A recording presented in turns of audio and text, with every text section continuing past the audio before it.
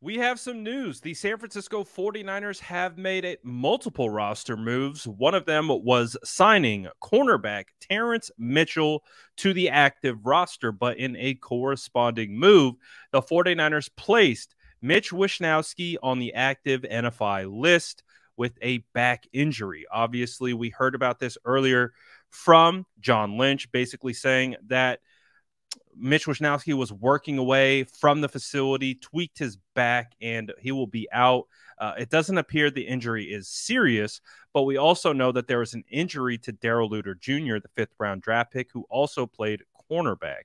So the San Francisco 49ers have made a bit of a depth move by going out and getting Terrence Mitchell. Terrence Mitchell is been in the league for quite some time.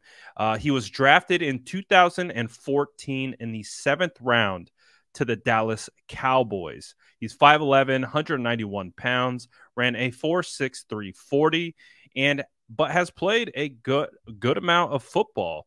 He's been with Chicago, Dallas, Kansas City, Cleveland, Houston, and Tennessee. He's had a bunch of different stints across the league.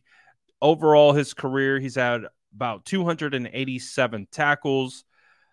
He looks like he's played a decent amount of football and obviously has some longevity in his career to be able to be a 7th round pick and be sticking around and playing this much. I mean, just last year with the Tennessee Titans, he played over 390 total snaps.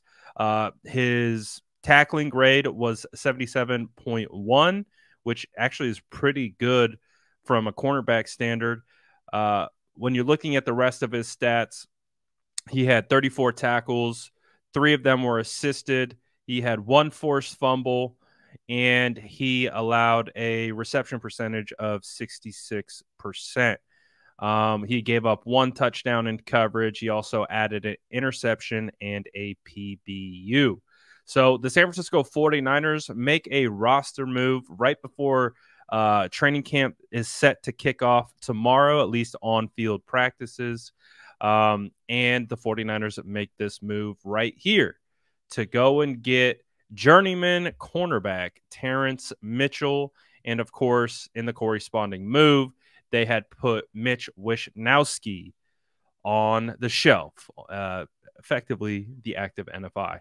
So it'll be interesting to see what the continued situation is with Mitch Wishnowsky, but welcome your newest San Francisco 49er for now. And as always, make sure to like and subscribe for more updates.